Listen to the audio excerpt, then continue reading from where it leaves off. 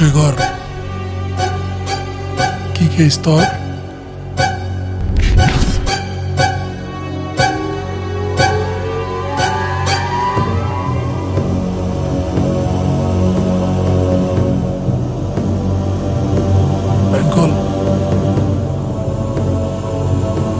কি আমার বাপে খুলা দিব তোরে?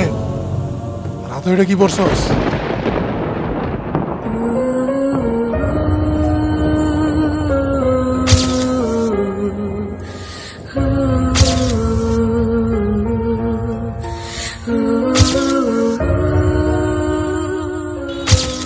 আমি নোমান, আমার জীবনটাও আপনার মতো 10টা সাধারণ মানুষের মতোই চলতেছিল। ঠিকই চলতো সব, যদি কেউ আমার কলিজায় হাত না দিত।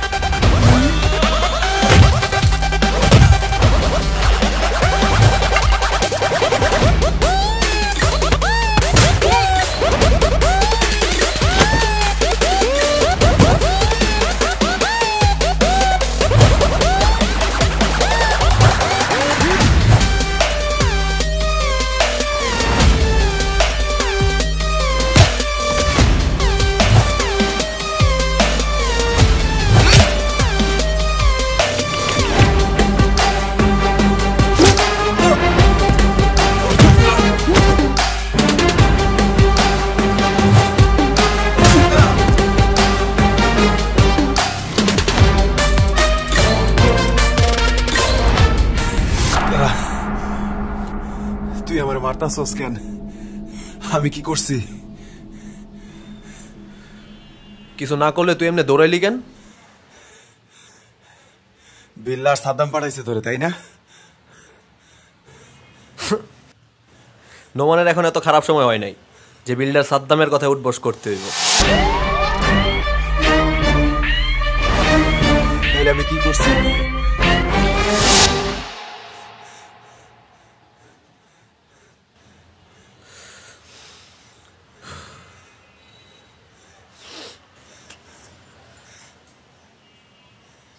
তুই আমার কলিজায় হাত দিয়া দিছস ভাই। পছন্দ করা পর্যন্ত ঠিক ছিল, পছন্দ একজনের করতেই পারস, প্রপোজও করতে পারস, কিন্তু জোর করে কোনো মেয়ের গায়ে হাত দেওয়া।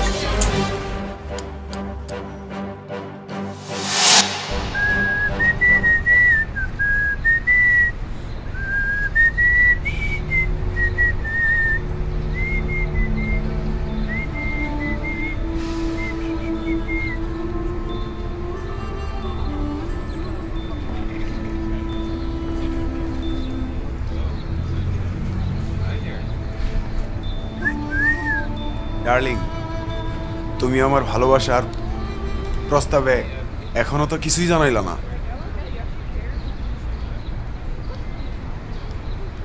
কি হইলো, কিছু বলতেছো না?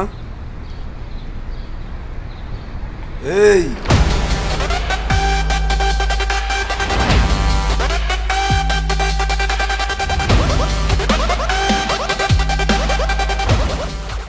তুই মানলি না?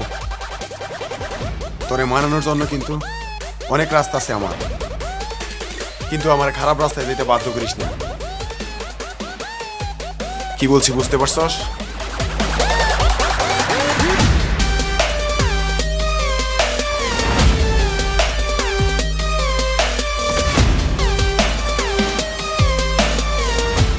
যাই হোক, ফার্স্ট টাইম করছস, হালকার উপরে ছেড়ে দিলাম, কিন্তু নেক্সট টাইম আমার কলিজায় হাত দিলে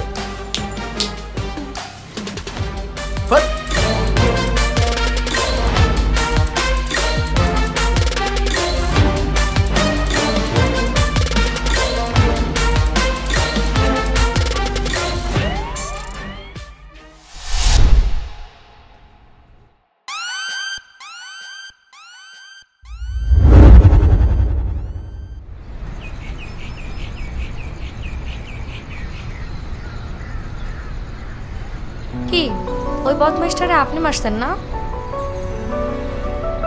কোন বদমাইশ? নাটক করেন সবই বুঝি, ঠিক আছে? রোজ রোজ আমার কলেজের সামনে এসে দাঁড়ায় থাকেন কেন? সবই তো বুঝে গেছেন, তাহলে বাকিটুকু তো নিজে থেকেই বোঝার কথা। সবই বুঝি। আপনাদের মতো ছেলেদেরকে না একদম আমার ভালো করে চেনা আছে। একটা আসে ডেইলি ডেইলি টর্চার করতে, আরেকজন আসে ভ্যাবলার মতো দাঁড়ায় থাকতে, আর কখনো আমার কলেজের সামনে আসবেন না।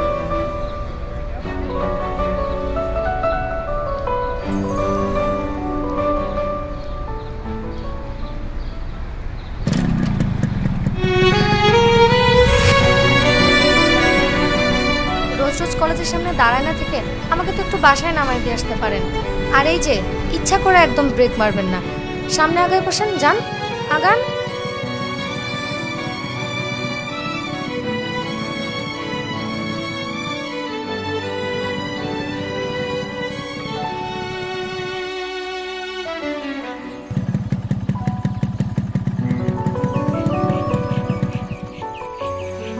খালি বাইক নিয়ে ঘুরপার করেন নাকি কাজ টাজ কিছু করা হয়? হ্যাঁ, শরীফ ভাইরে তো চিনেন, তার সাথেই থাকি, যা আসে চলে যায়।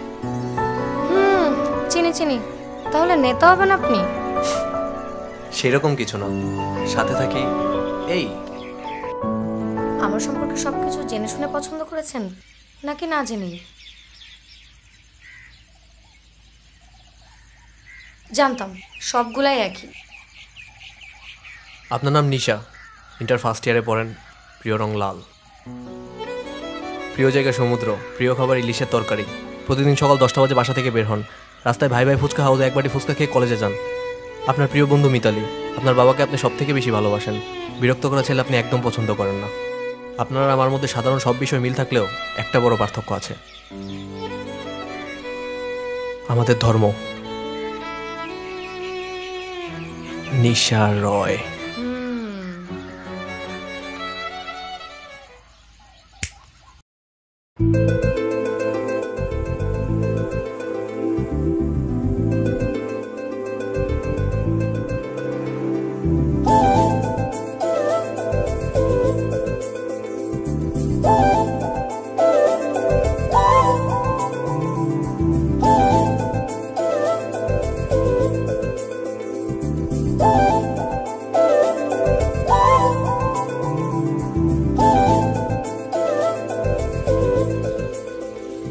তুই শেষ, তোর মাথায় এখন কিচ্ছু ঢুকবে না।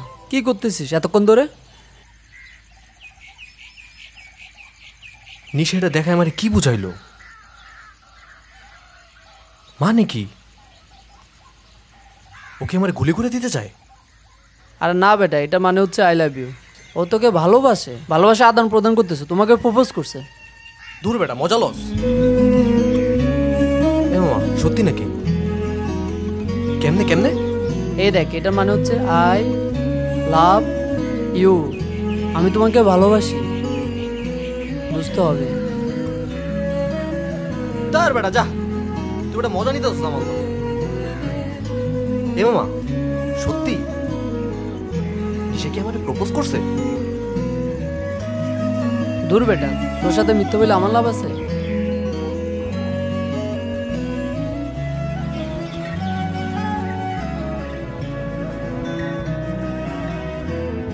তুমি এইখানে? কেন, আমি কি এখানে আসতে পারি না? মন্দিরের কথা বলে বেরিয়েছি, চলেন আমাকে নিয়ে ঘুরতে যাবেন। মামা একটু তাহলে থাক, আসতেছি একটু। হ্যাঁ আচ্ছা ঠিক আছে, যা যা, এখন তো নতুন প্রেমে পড়ছস, কত কিছু করবি এখন। বন্ধু আমার একদম শেষ।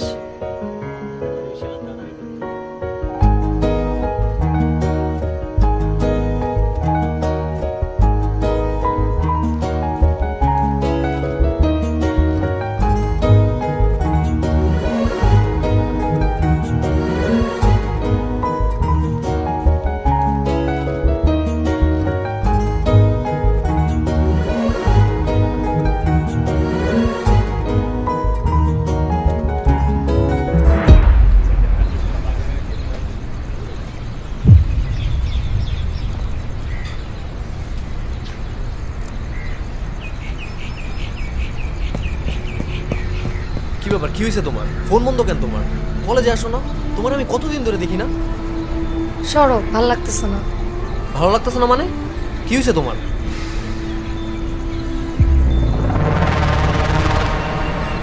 ভিকি কিছু করছে? টাচ করছে তোমারে? কি ব্যাপার বলো না কেন? সেদিন বাসা থেকে আমার ফোনটা চুরি হয়ে গেছে। মা বলতেছিল আমার খামখেয়ালির জন্য নাকি এমনটা হয়েছে। আমি কি করব বলো? শুধু শুধু অনেকগুলা বকা খাইলাম, কতগুলো ছবি ছিল, এখন কি হবে? সামান্য এইটুকু একটা বিষয় নিয়ে তুমি আমার উপরে চেততেছো। এটা সামান্য বিষয়? আচ্ছা ঠিক আছে, তুমি এখানে দাঁড়াও 10 মিনিট জাস্ট, আমি এখনই আসতেছি। তুমি এখানেই থাকো, আসতেছি আসতেছি।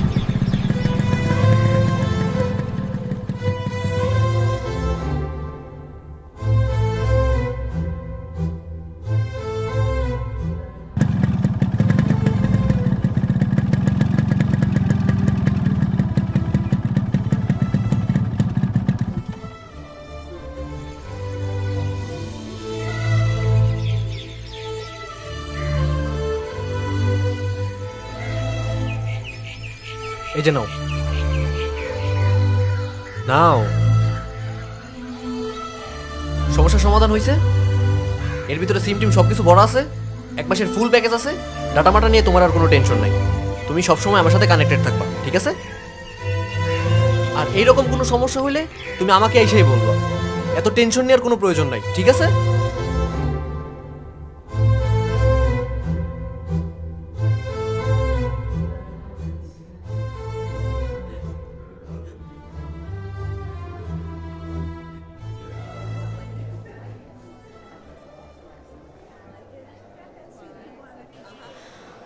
গরমে খুব কষ্ট হচ্ছে, বাসায় কারেন্ট থাকতেছে না, কিভাবে যে পড়বো।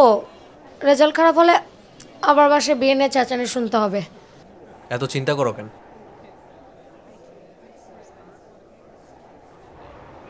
যাক ভালো হয়েছে, আজকেই ভাই টাকাটা দিল। এর ভিতরে 50,000 টাকা আছে, কালকে বাবার সাথে গিয়ে এসি কিনে নিয়ে এসো। আরে বাসায় জিজ্ঞেস করলে কি বলবো? টাকা কি রাস্তায় পাইছি? টাকা আমি নিব না, তোমার টাকা তুমি নিয়ে যাও। কিছু একটা বলে দিবা। নাও। কি হইছে? আরে আরে কই যাচ্ছ? দেখো এই টাকাটা আমি নিতে পারবো না, এই টাকাটা নিলে বাসায় ঝামেলা হবে। এই টাকাটা তোমাকেই নিতে হবে, এটাই আমার লাস্ট ডিসিশন। টাকাটা তুমি নিবা নাকি নিবা না? না নিলে কি করবা?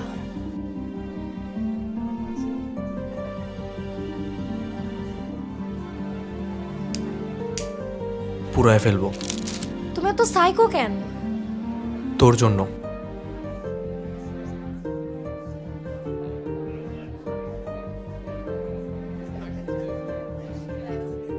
সারা জীবন এভাবে ভালোবাসতে পারবা?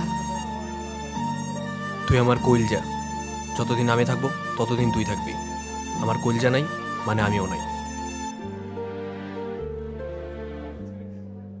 আরে বাবা কান্না করতেছো কেন? কান্না করার কি আছে?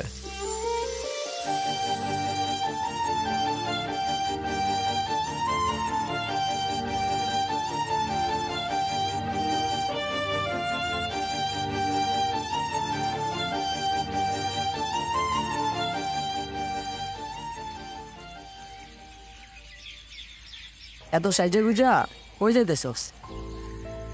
আরে জানোস না বাইকে আর এখন আমাদের আছে রে, ভাই তখন পুরাই সেটেল। কানের করে দিমু একটা মায়। না রে মামা, ভাবছি পলিটিক্স ছেড়ে দেবো। শরীফ ভাইয়ের সাথে কথা হয়েছে, বাড়িটা বন্ধক রয়েছে কয়েক বছর ধরে, কালকেই নিলামে উঠবে। ভাবছিলাম নিজের টাকা দিয়ে ছাড়াবো, কিন্তু 12 লাখ টাকা তো আর মুখের ব্যাপার না রে। আমি কিছু জমাইছি, বাকি কিছু শরীফ ভাইয়ের থেকে নিছি। ওই ডিলটা কমপ্লিট করতেই যাইতেছিলাম, আজকে ডিলটা কমপ্লিট করতে হবে, তাই ওইখানেই যাইতেছি। জীবনে সব কিছুই সুন্দর চলতেছে। বাড়ির বন্ধকটা ছুটে গেলে রাস্তার পাশে একটা পার্সের দোকান দিব ভাবছি, তারপর ওইখানে আব্বারে বসায় দিব। তারপর আমি সুন্দরভাবে নিশার সাথে বিয়ে করে একসাথেই থাকবো। এত বড় কথা তুই আমাদের একবারও বললি না, আমাদের কি আপন অবস্থা নাকি? আরে দূর পাগল না।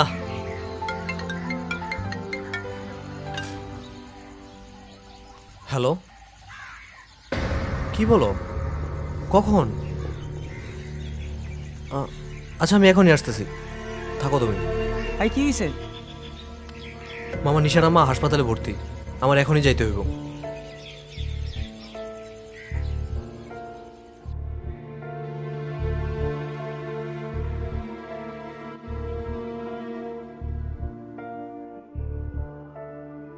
কি হয়েছে? জানি না নোমান, মা ওয়াশরুম থেকে স্লিপ কেটে পড়ে গেছে, মাথা ফেটে গল গল করে রক্ত বের হইতেছে। ডাক্তার বলতেছে এখনই অপারেশন করাইতে হবে, নাইলে আর মাকে বাঁচানো যাবে না। অপারেশন করতে প্রায় 10 লাখ টাকা লাগবে। আমি এখন এতগুলো টাকা কিভাবে জোগাড় করব বলো? বাবা ছোটাছুটি করতে করতে নিজেই অসুস্থ হয়ে গেছে, মাথায় কাজ করতেছে না, আমি বুঝতে পারতেছি না আমি কি করব। আচ্ছা তুমি কোনো চিন্তা করো না, টাকার ব্যবস্থা আমি করতেছি, তুমি অপারেশনের ব্যবস্থা করতে বলো, ঠিক আছে?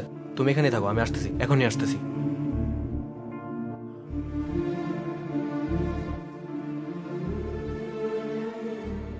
এই যে নাও, এখানে পুরো টাকাটা আছে, তুমি ভালোভাবে মায়ের অপারেশনের ব্যবস্থা করো। নোমান, আমার অনেক টেনশন হইতেছে, আমি কি করব? তুমি টেনশন করো না কোনো, আমি তোমার পাশে আছি। আচ্ছা ঠিক আছে, আমি যাই তাহলে। কেউ দেখলে আবার অনেক ঝামেলা হয়ে যাবে। ঝামেলা হলে হোক, আমি তোমার এই অবস্থা রেখে কোথাও যাবো না। নোমান প্লিজ, এখন তুমি পাগলামি করো না, আমারে যাইতে দাও। এই তুমি চুপ করো, জানলে জানুক, একদিন তো জানবেই, আর খুব তাড়াতাড়ি জানতো। এমনই কিছু প্ল্যান ছিল। মানে? নিশা তুমি তোমার মায়ের অপারেশন শেষ করে আমার কাছে চলে আসো, আমি তোমাকে বিয়ে করব। এখন কি এগুলো নিয়ে চিন্তা করার সময় নোমান? তোমার কি এক ফোঁটা সেন্স কাজ করতেছে না? এদিকে আমার মা অসুস্থ। নিশা আমি তোমাকে ভালোবাসি, আমি তোমাকে ছাড়া কিচ্ছু বুঝতেছি না। আমার এতদিন ধরে সব গোছানো আমি আওলায় ফেলছি, আমি জানি না আমি কি করব। নিশা তুমি আমার সাথে যাবা, বলো যাবা? আচ্ছা আমি যাব, এখন আমাকে যেতে দাও, মার অপারেশনটা শেষ হলে আমি তোমাকে জানাবো। আচ্ছা ঠিক আছে, তুমি কোনো কিছু নিয়ে চিন্তা করো না, আর কোনো প্রবলেম হলে আমাকে বলবা, আমি তো আছি তোমার পাশে, তাই না?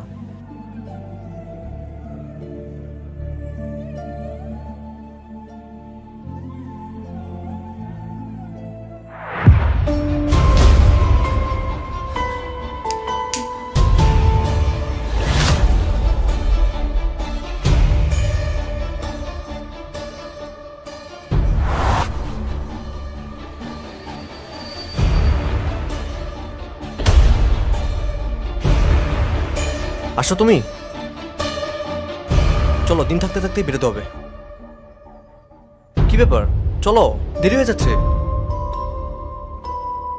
নিশা কি হয়েছে তোমার?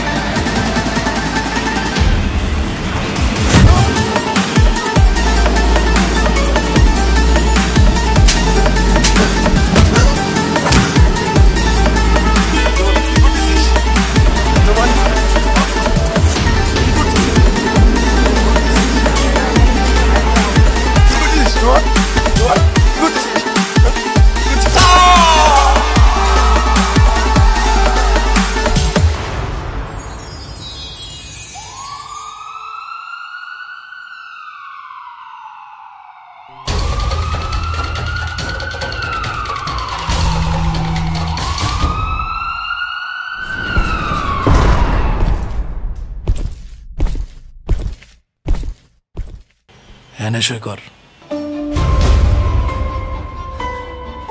কি কেস তোর? মার্ডার?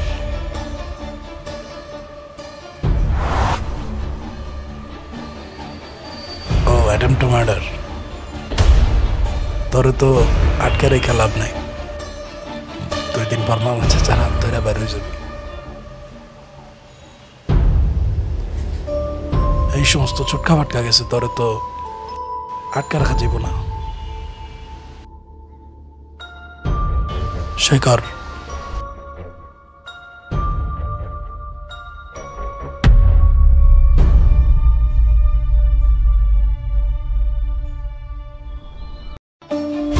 ওর ভিতরে নিয়ে যাও, জামা খোল।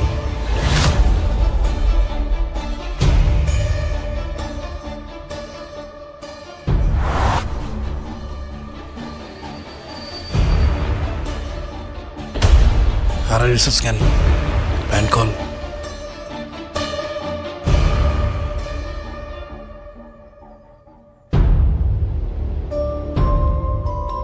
জায়গা কি আমার বাপে কইলা দিব তোরে?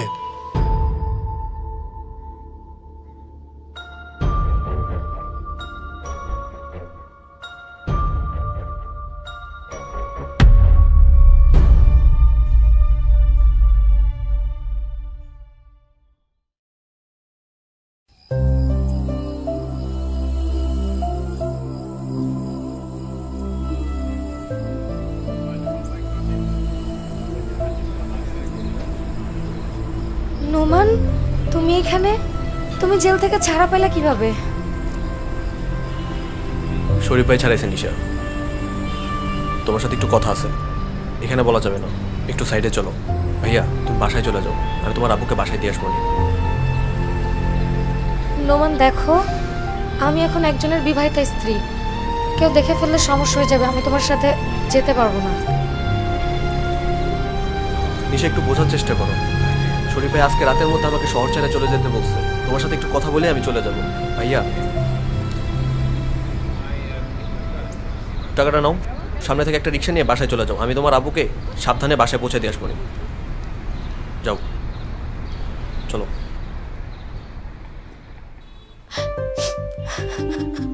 নোমান, কি হয়ে গেল?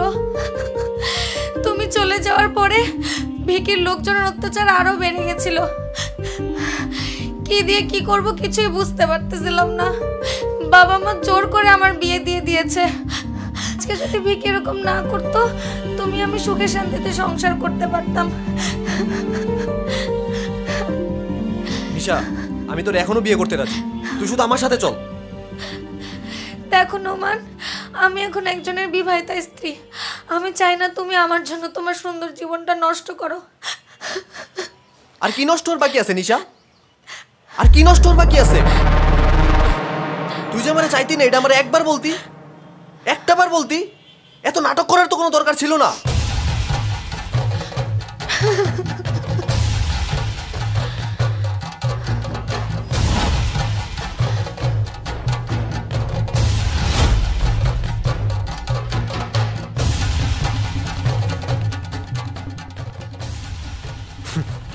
আরে বেঈমান, জেল থেকে ছাড়া পাওয়ার পর আমার সাথে কি হয়েছিল জানোস?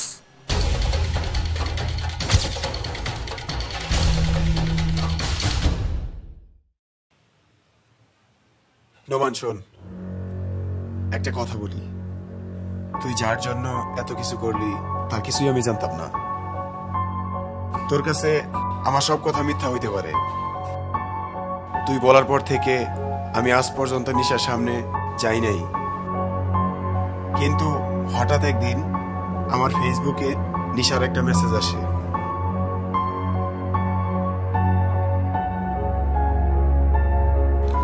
কি হ্যান্ডসাম, আমার সাথে কি প্রেম করা এত সোজা?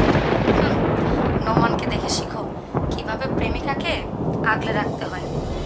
ফোন, এসি, টাকা পয়সা কোনটার অভাব?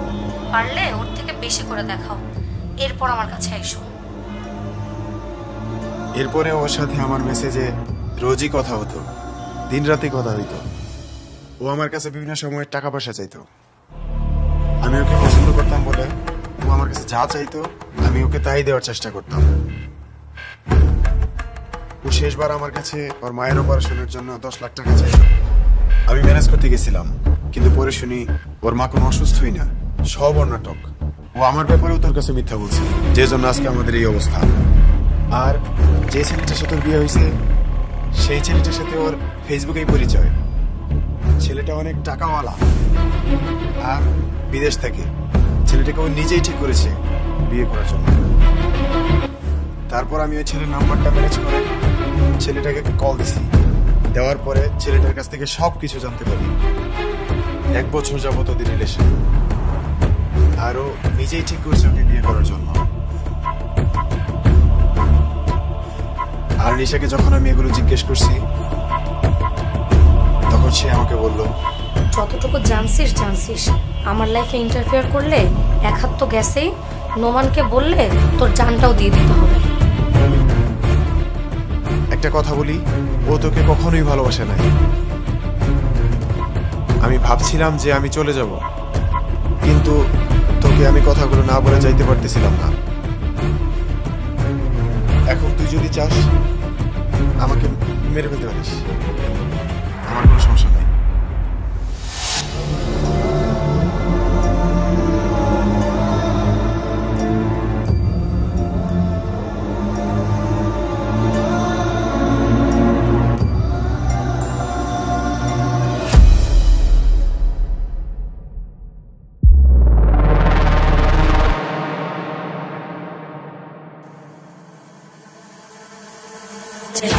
गगनचर प्रवाह पावितस्थले कलेवलम्ब्य लम्बिताम्बुजङ्गं कपालिकामट्टमट्टमन्निनादमट्टमर्वयच्चकार चण्डताण्डवं तनोतु न शिव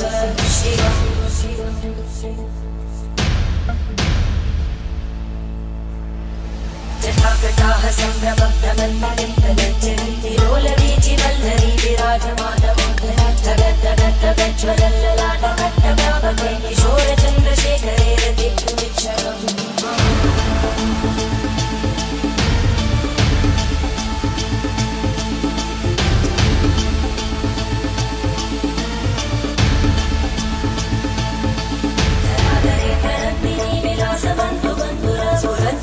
संतति प्रमोदमान मानसे कृपाकटाक्ष धोरणी विरुद्ध दुर्धरापदि क्वचित् दिगम्बरे मनोमि मूलमे कुवस्तु বাকির লোভে নগদ সারো, হাওয়ায় পাতো ফাত, জীবন শেষে হিসাব করবা খোদার কাছেই মাত। জীবন ভরা জখম তোমার, জানছো তুমি জীবন কি? মনের মর্ম না থাকিলে বুঝবা কেমনে কইলজা কি?